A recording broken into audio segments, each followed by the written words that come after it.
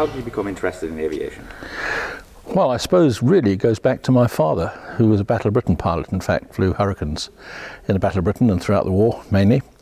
And I grew up in South Africa, and sort of the yearning to sort of go flying sort of grew sort of steadily on me as I got older. And then I actually joined the RAF in South Africa, and Her Majesty's government shipped me across, and I'm still here. So that's really how I came into the RAF.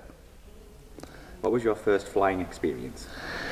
You know, my first flying experience was flying with my father in South Africa in a little light aircraft. We didn't have air cadets and things like that then, so I didn't have the opportunity to go flying as an air cadet. So I had very limited flying experience before I came across here. I'd obviously gone through aptitude tests and various other sort of tests in South Africa to see if I was going to be sort of a trainable chap, which obviously they thought I was. What year did you join the RAF, and how did this come about?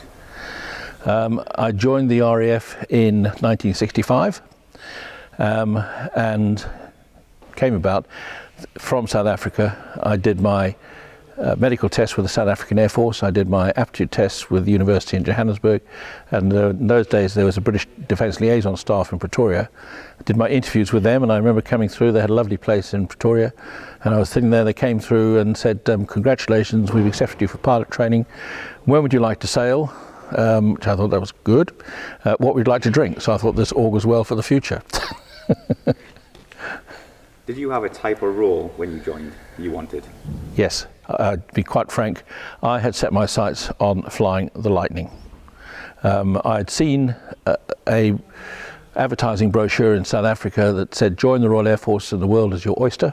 And on the front cover was a squadron of Lightnings. It was number 74 squadron, in fact, and the pilots walking back from their sortie. And I looked at that and I said, that's me. So I single-mindedly sort of said, set my heart on becoming a Lightning pilot. And you know, I had to work exceedingly hard in training, because you don't get anything for nothing. I obviously took to the air sort of in a good way, and I got what I wanted. How long was your training after you were accepted? 2 weeks on board ship, Union Castle, from Cape Town to Southampton. I only mention that because that was good training as well. And then I went into my officer training. I was too old to go to Cranwell because I'd been at university in Johannesburg. And I did my officer training at South Cerney in near Cirencester, and then I went off into flying training. Did my basic flying training at Acklington in Northumberland. That was for a year. Then I moved on to RAF Valley to do my advanced flying training on the Nat. 6 months there. Then I went off to Chivenor in Devon to fly the Hunter and to do my sort of pre-Lightning, sort of tactical weapons training there.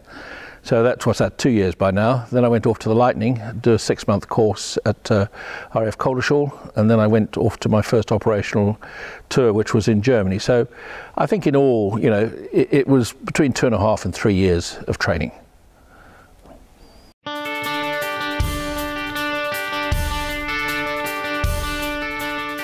Absolutely fantastic. I did 7 years flying the Lightning, 1,500 hours. And I enjoyed my last trip flying the Lightning as much as I did my first trip. It was, I remember going to see the Lightning for the first time, and when you see it, you think, wow, it's a big aircraft. And it's after you've flown the Jet Provost, the Nat and the Hunter, the Lightning's a big aircraft, weighed 20 tons. And it was just a beautiful aircraft to fly. Every takeoff was a kick in the backside. And it was a single seater. It was just a pure dream to fly. Absolutely loved it. Was it a difficult jet to fly? No, I would say that the aircraft, actual flying the aircraft was not difficult. What people did find difficult was keeping up with the speed of the aircraft, and that's where people sort of really, because if you get behind the aircraft, then you've got problems from the start. So you've got to be quick thinking, fast reacting, and I didn't have a problem there at all. So I just clicked with the Lightning. It's like putting a glove on to me. What was it like the first time you strapped into one?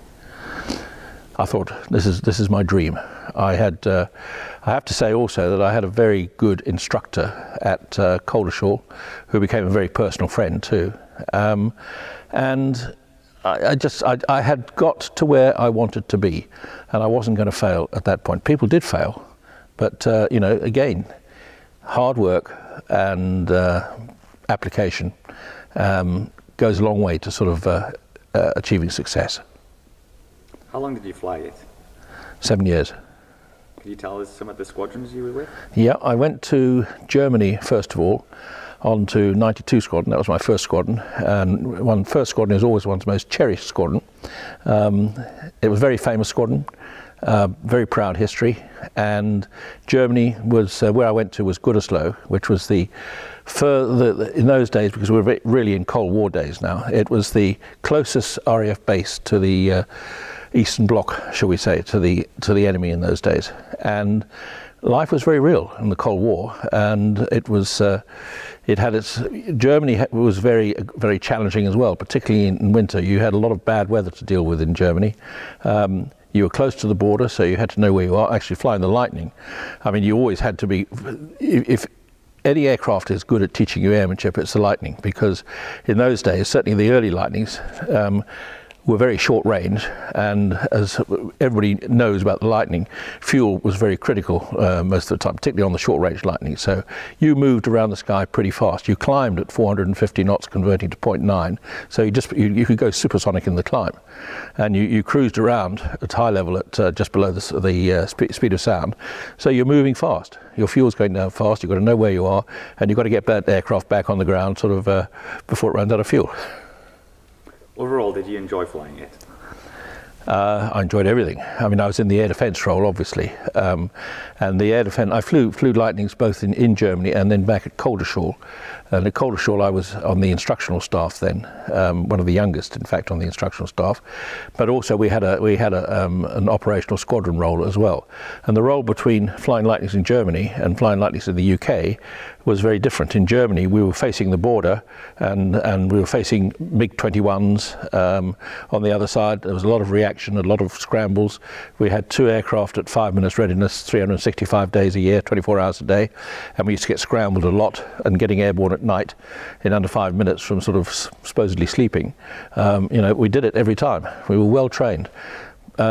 We had to react very quickly in Germany. Back in the UK, we normally got a bit more notice, and we were facing, most of our threat was coming from up north. We had a huge United Kingdom air defence region to police, and in this case we were mainly up against Russian bombers, Bears and Badgers and things, who we'd get early warning coming around the North Cape of Norway, and we worked very closely with the Norwegians and the Americans, and so there's more time, different threat, different role, but all of it very real.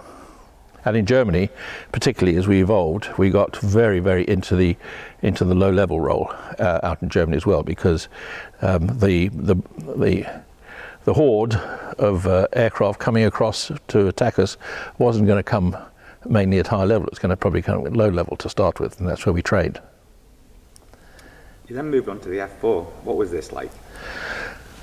I enjoyed the F4. I mean, I went, having done my first 2 tours on the Lightning, I then actually went and did a tour instructing on the Gnat and the Hunter at RAF Valley, where I became Deputy Chief Instructor. I enjoyed that, enjoyed flying the Gnat.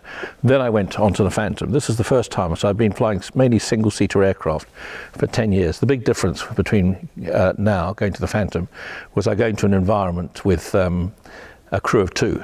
The Phantom was, I thoroughly enjoyed flying the Phantom, great aircraft, a real war machine. It had, I have to say that it wasn't, to me, as pleasant to fly as the Lightning. It had 1 or 2 characteristics which were quite interesting, but as a war machine, it far exceeded the capabilities of the Lightning. It could carry many more missiles, it had much more capability in the avionics sense, and a crew of 2 working effectively was a really efficient crew.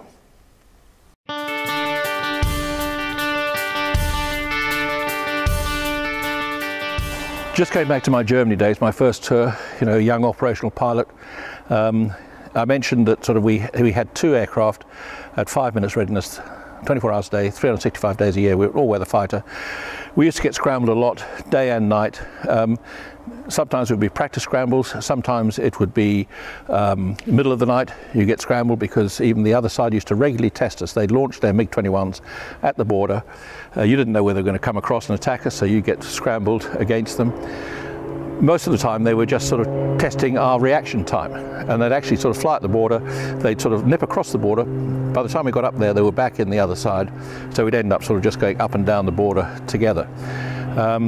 Most of the time, most of our scrambles though in Germany were, believe it or not, for light aircraft like you see around here. People getting lost and straying towards the border onto the other side. And a Lightning intercepting a light aircraft which got a maximum speed of about 130 knots is quite an interesting little exercise, because the Lightning didn't go much slower than about 180 knots. But believe me, sort of, I'm sure these light aircraft, when they saw an aircraft the size of the Lightning up alongside it, would get the message pretty, and they did, pretty clearly. I will mention one thing. You know, we used to police the corridors. We had a job of policing the corridors that used to lead to Berlin. And these are corridors that aircraft went down to access Berlin. And I remember one case in 1968 when the Russians invaded Czechoslovakia, in fact, and the Russians closed the corridors. This put us into a period of tension. We upped the number of aircraft we had ready to on battle flight, operationally ready, and we were going to send a probe down the corridor with fighter escort. That would have been very interesting, and it could have been very exciting. It could be the start of World War III for all I know. But fortunately, I have to say now, sort of the politicians prevailed, and they sorted out the problem. Corridors got reopened, and we didn't have to do that. But that's just a little example. I mean, when I say that the threat was very real, the Cold War was a very real situation. The threat was very real to us in Germany, and that's just a little example of how real it was.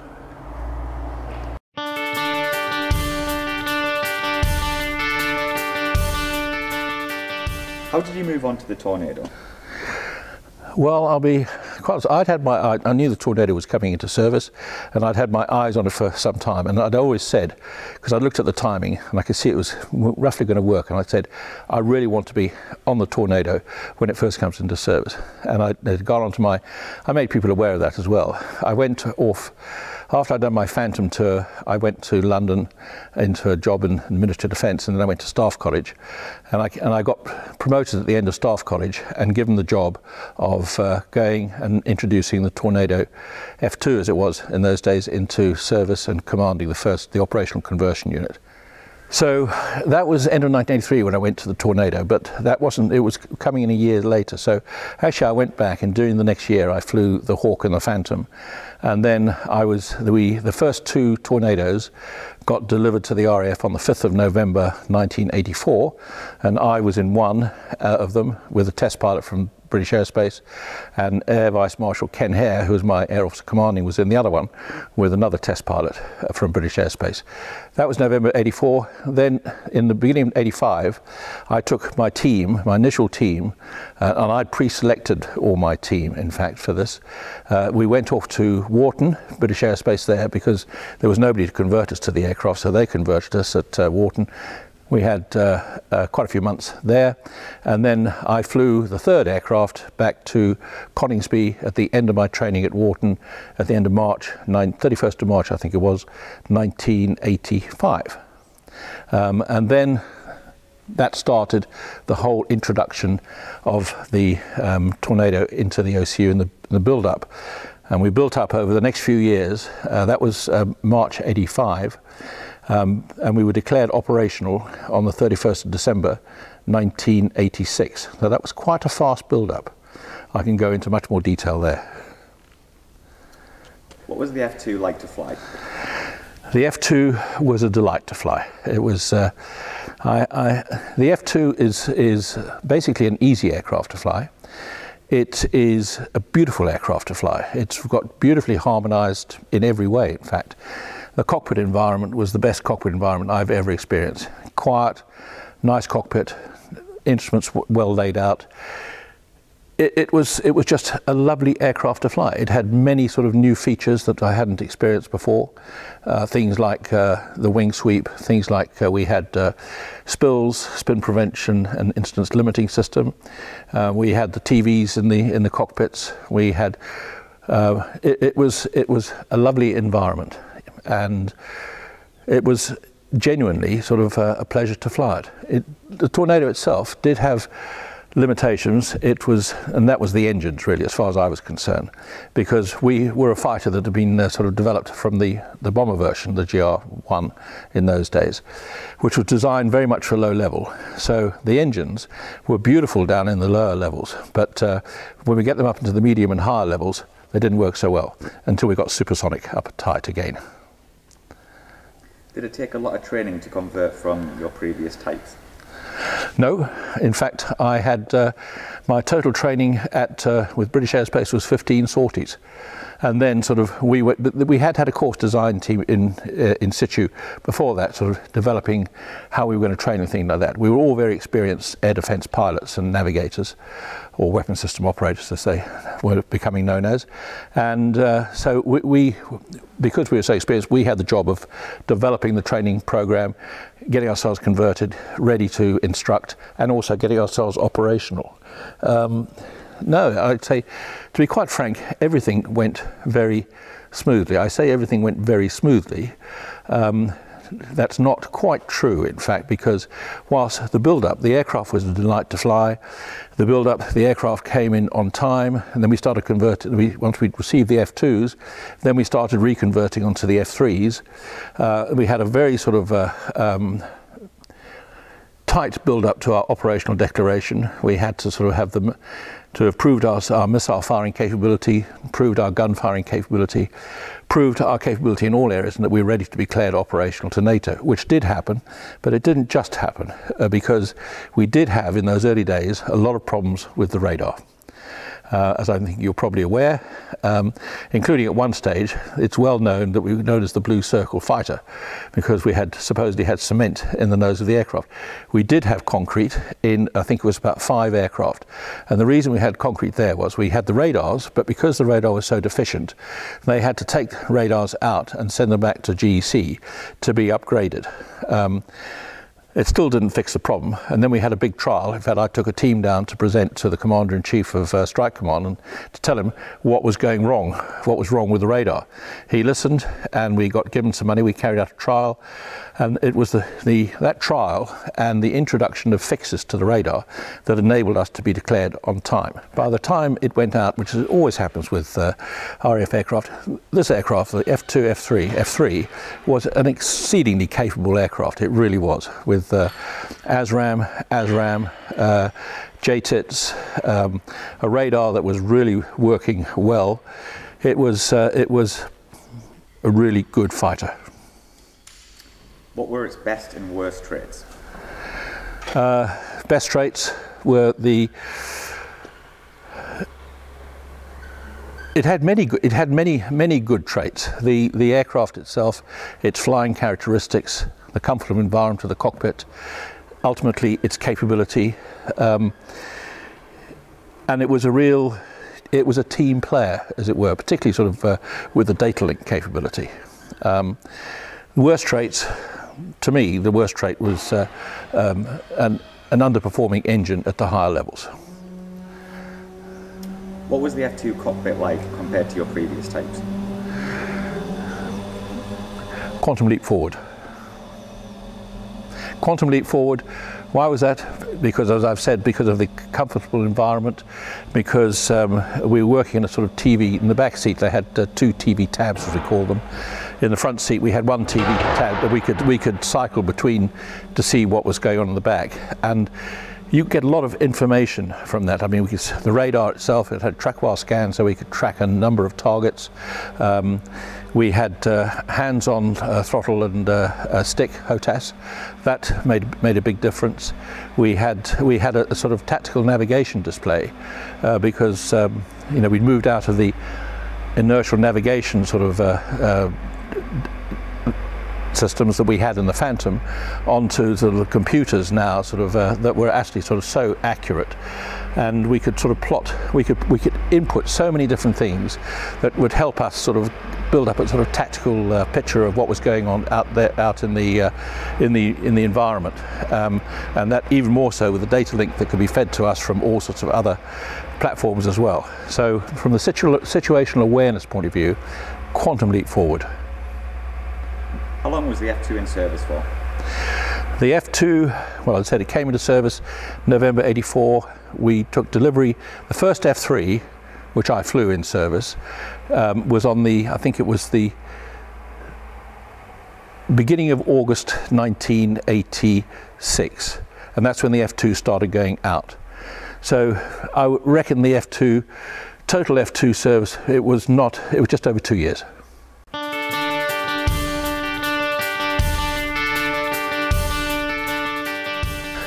Well, having had delivery of the first 17 F2s, I think it was, because the 18th one went to Boscombe Down, and actually the 18th one was the last one that's only just in recent years been retired from Boscombe Down. Then the F3 came along, and it was the F3 that we got declared to NATO with at the end of '86. We had it started arriving in July 1986. Basically, and then sort of we got delivery of a fairly rapid build-up of F3s after that point. The conversion to the F3 wasn't much of a conversion, quite frankly, because the two aircraft were very similar. There were differences. The F3 had a longer, bigger jet pipe, so it extended the length of the aircraft by a couple of inches. The biggest difference was the fact we went from a 64 kb computer to a 128 kb computer. And that obviously gave us increased capability. Apart from that, you could climb into an F3 or an F2 and they feel like the same aircraft, really. Was the F3 a good interceptor? Yes, it was a very good interceptor, and ultimately it was a very, very good interceptor. But it improved in tandem with the radar improvements that got introduced. But it was a good interceptor. That's what it was designed as, actually. Could you tell us some of the weapons it carried? Yes. When I introduced the aircraft, we had Sidewinders and Skyflash missiles. They got replaced over the years by ASRAAM and AMRAAM, which is what I went out of service with. And on top of that, we had a gun as well, a 27mm Oerlikon gun. Very accurate gun. I'll give you an example of that. I mentioned earlier on we had to prove ourselves gun firing and missile firing before we could be declared operational. So we went off, took the squadron off down to Cyprus to do our armour practice camp, sort of gun firing, and it was so good. There was a big trophy that all the fighter squadrons competed for called the Seed Trophy, and we won it at the very first attempt. That proves how good it was right from the start. On the missile side, the Sidewinder was a proven sort of missile, worked very well. I did the first Skyflash firing from an RAF aircraft on a low-level target through cloud. Worked beautifully. Skyflash worked well, but it was both the Sidewinder and the Skyflash were not as capable as the ASRAAM and AMRAAM, which were sort of the next missiles, which really helped give the aircraft such a great capability. Could you tell us about the wing sweep function? Yep, it was good. The aircraft, as you've seen, the wings work from a 25-degree position, which was the forward position, which we used for landing and slow speed flight, right the way back to 67 degrees wing sweep, which is obviously when you're sort of going like a bullet, whether it's high level or low level. It was a lovely facility to have. It really gave the aircraft great capability in so many different areas. We had manual wing sweep when the aircraft first came in, and the aircraft was planned to get an auto wing sweep capability.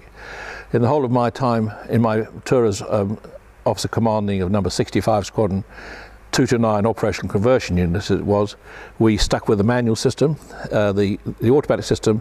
I then went off to London to sort of look after the Tornado from the MOD's point of view. And we got into a lot of negotiations there about the auto wing sweep, which never came in.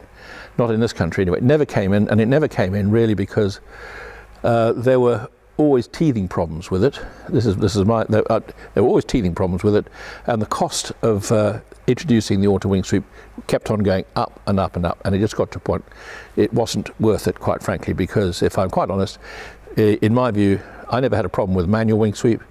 It worked well. If you did, yes, we did. We missed sort of sweeping the wings sometimes, but my experience was that if you happen to miss the speed at which you're supposed to sweep the wings, you get a little nibble around your backside, which told you sort of the wings are in the wrong position, and that was a clue to sort of move them to the right position. So it worked fine.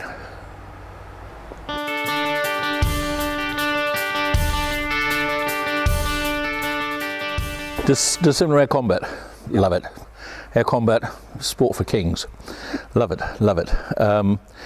DACM, it's the same as the aircraft performed very well, but you know, you had to sort of fly your aircraft to match the capabilities of the aircraft.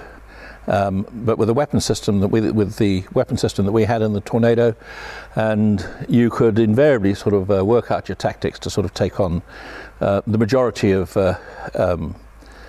other aircraft in dissimilar air combat. Obviously, if you get into a close combat environment between an aircraft like the Tornado and an F-16, for example, you can't match the F-16. So you learn how to fight. You learn how to fight it. That's just an example. You learn how to fight it using the capabilities, your best capabilities. And in that context, i.e., sort of, if you can keep the aircraft at a distance, that's when you're best. Was it a good aircraft in your opinion? Yes. The aircraft, interestingly, I listened I talked earlier on that Ian Black and Dave Ledtill and I were presenting to the Friends of Duxford some weeks ago.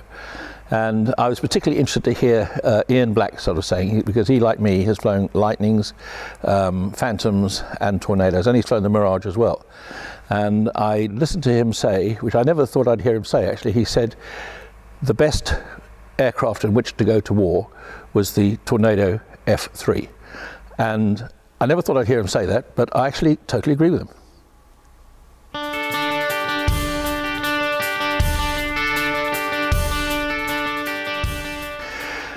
Engines on the Tornado, well, I've already mentioned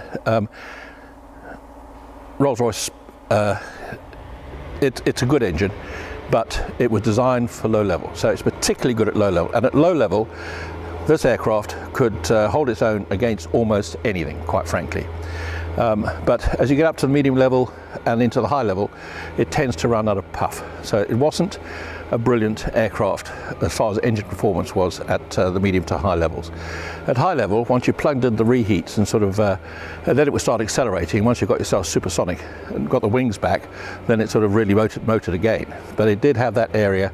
So compared with the Lightning, where the Lightning's engines were sort of really powerful, they were powerful at low level, they were powerful wherever. It didn't have, you know, after flying the Lightning, you miss not having all that power all through the height range. What was the first time you went supersonic? First time I went supersonic was actually before I even went onto the Lightning. It was when I was doing my training on the Nat at RAF Valley. The Nat had a supersonic capability, and we used to go supersonic there to Mach 1.1. Just it was all part of our training into sort of transonic and supersonic flight. In fact, yeah, the Nat. And I have to say, the Nat was a real sports car of an aircraft. Got over 1,000 hours on the Nat. Lovely aircraft to fly as well.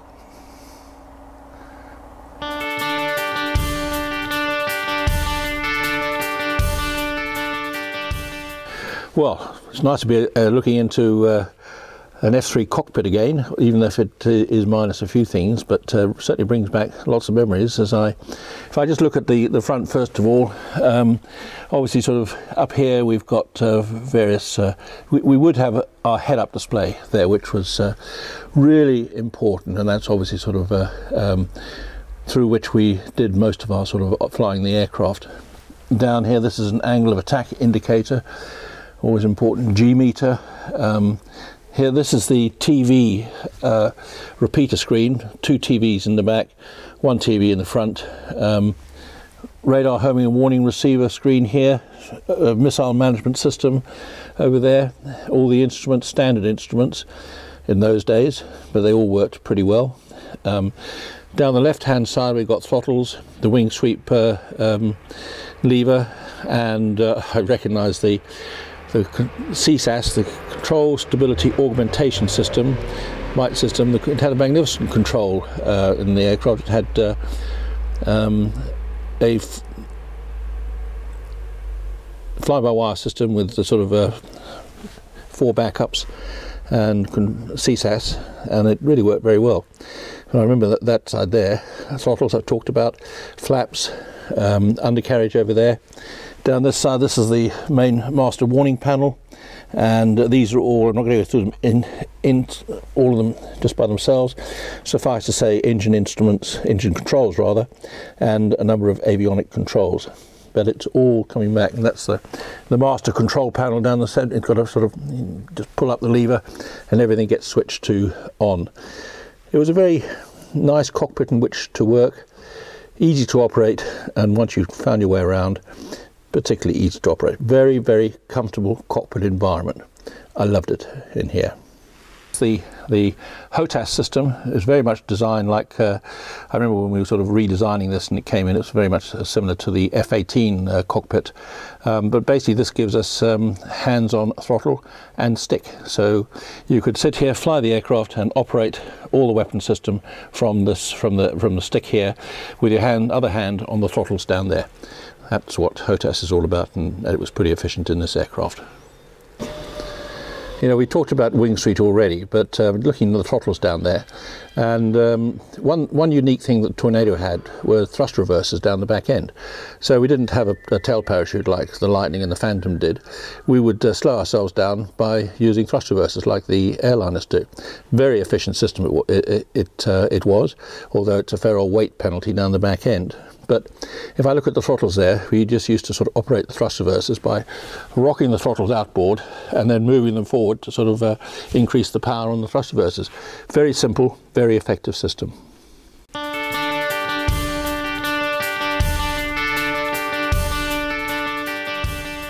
Well, I went from going back a little bit, sort of a bit from my command at Coningsby to the MOD, where I ran the roll office, as it was known as, and I got promoted and became Deputy Director of Air Defence in London for a short time before I then became Station Commander at RAF Leeming, which was a great privilege and honour, and to go to Leeming, which was the one base that had 3 Tornado squadrons, was very special to me. I went to Leeming in June '84. And I was there for 2 years, which obviously covered the Gulf War as well. And the Gulf War was interesting because I arrived in June and the Gulf War came up in August the 2nd, I think. Saddam Hussein invaded Kuwait, and on the 8th we were well aware of all that was going on, and we'd been preparing missiles that were being flown out to the Gulf. And I remember I was in my office on the 8th of August, 10 o'clock in the morning. It's 10:15 actually, and I got a phone call from the then Air Vice Marshal Dick Johns, who was Senior Air Staff Officer at Strike Command, and he said, "Morning, Rick." And I said, "Morning, sir." He said, "You know what's going on in the Gulf?" I said, "Yes, sir." He said, "You know we're going to send 2 squadrons of fighters down there?" I said, "Yes, sir." He said, "You know we're looking for somebody to go and command the whole thing down there?" And I said, "Yes, sir." He said, "Well, you're the man. Get your backside down here for a briefing by the Commander-in-Chief this afternoon, and you'll be flying out tonight." At that stage, I was not just going to command the Tornadoes down there, I was going to command everything. So I was, as it turned out, I was the very first commander out into the Gulf in the first Gulf War.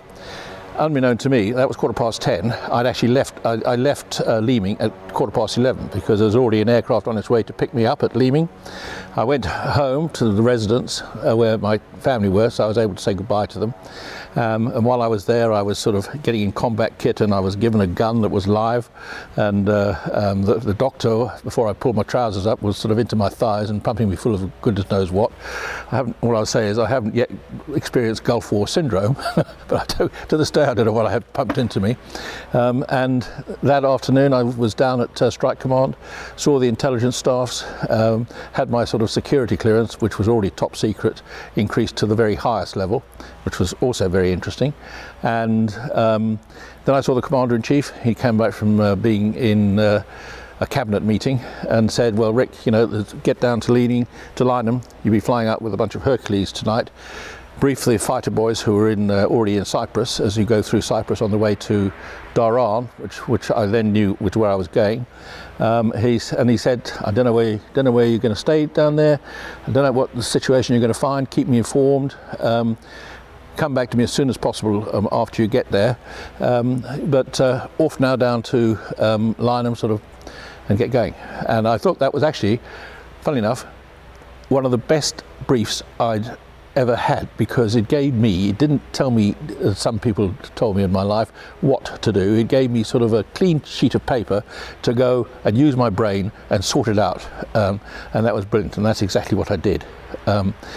So anyway, things built up rapidly. I went down to Dhahran, commanding the whole lot, but by the following week, in fact, it had escalated even further, and then I just became commander of all the resources, which were tornadoes mainly.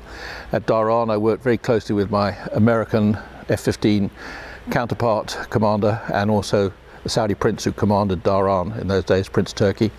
And then Air Vice Marshal Sandy Wilson sort of came out and took command of the whole thing. That's how it all happened.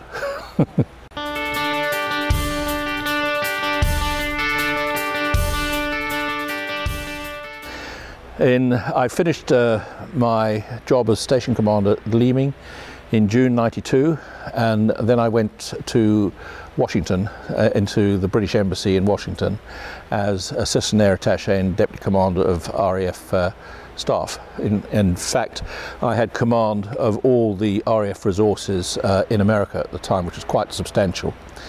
Very interesting job. I travelled America. I spent a lot of time in the Pentagon, because really in the British Embassy we were known as MOD West, you know, just sort of because we worked so closely with the Americans. I was posted there for 3 years, but in actual fact I only spent 16 months in America, because I got promoted to Air Commodore and brought back to the UK. So on the one hand, I was delighted about the promotion and the job I was going to go into, which was Inspector of Flight Safety for the RAF, but sorry not to spend my full 3 years in America, to sort of put a bit of money back into the pot that I'd sort of spent while I was Station Commander Leeming, but also to sort of enjoy fully what I was enjoying greatly in America.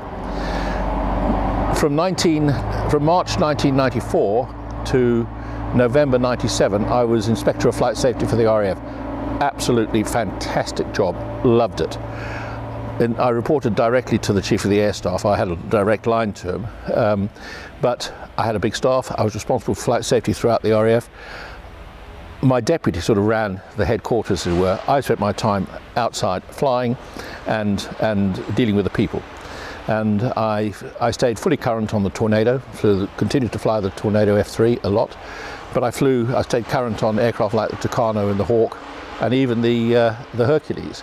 And I flew everything else. And in that tour, I had my eyes open wide about other flying activities. I did a helicopter course, flew all the helicopters. I flew with the Hercules Special Forces low level over Wales. I flew the Nimrod low level off the north of Scotland. I had a fascinating time, very interesting, great job.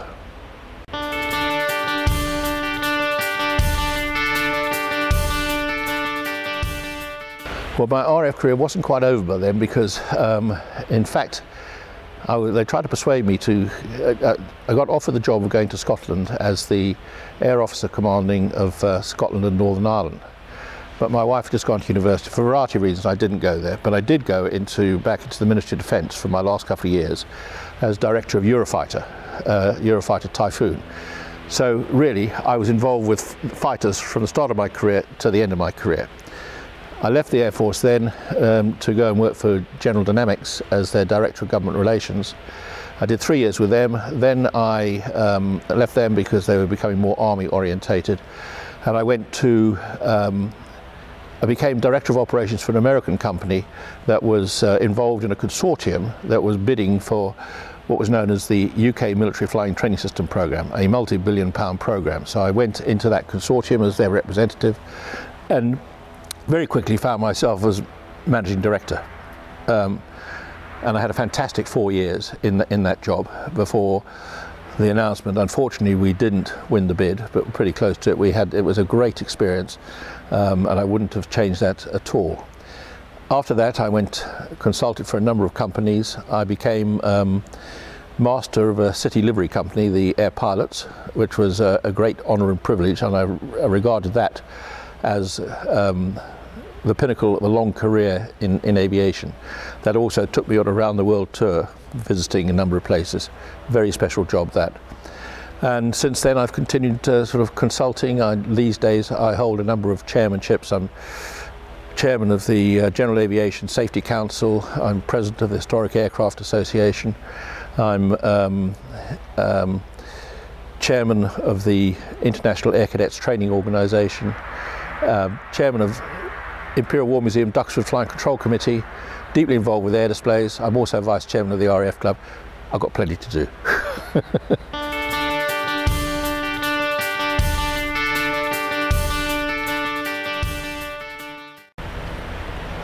So, do you have any hobbies?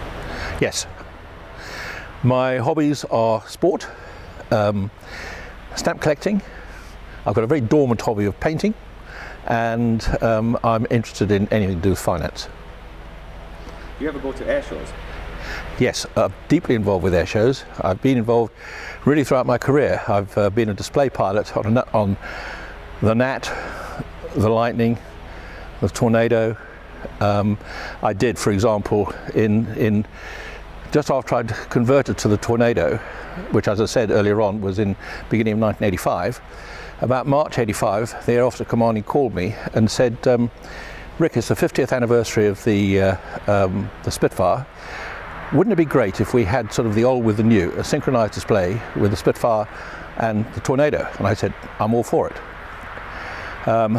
There were only 2 pilots at this stage converted to the Tornado, me and another chap called Chris Stevens. I was a squadron commander, so I shouldn't have really done it.